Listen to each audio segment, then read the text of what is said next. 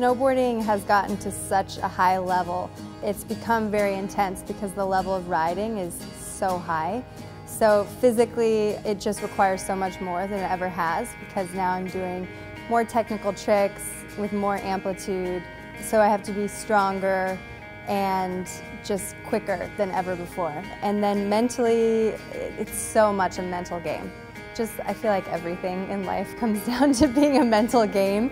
But I love that part of it too, just learning how to sort of overcome your fears or look past your fears, and also working on goals but then sort of detaching from them at the same time. So a lot of just work on the mental side and knowing what you want, but also just letting it happen at the same time.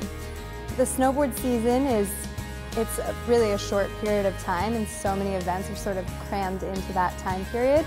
But it's important to sort of celebrate every single one and not just kind of go through the motions. And I like to just enjoy the entire experience and make sure I look around me and realize where I am, because we travel to some of the most beautiful places in the world, and really just take it all in.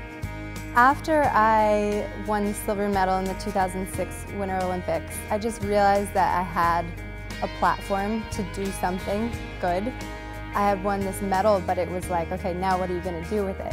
And for me, growing up in Colorado and always being outdoors doing something, the environment has always been very important to me. And especially with snowboarding, traveling around the world year-round, I was noticing the changes in the climate and seeing how winters were becoming different, and going to different places and hearing the stories from the locals too about climate change and how the winters were getting shorter and the glaciers were receding. And so it just felt like a natural fit to talk about it, because I do get very fired up about it. You know, that snow and winter it's who I am and it's what I do. So it's very easy for me to get behind talking about it and encouraging people to just start being a little bit more conscious.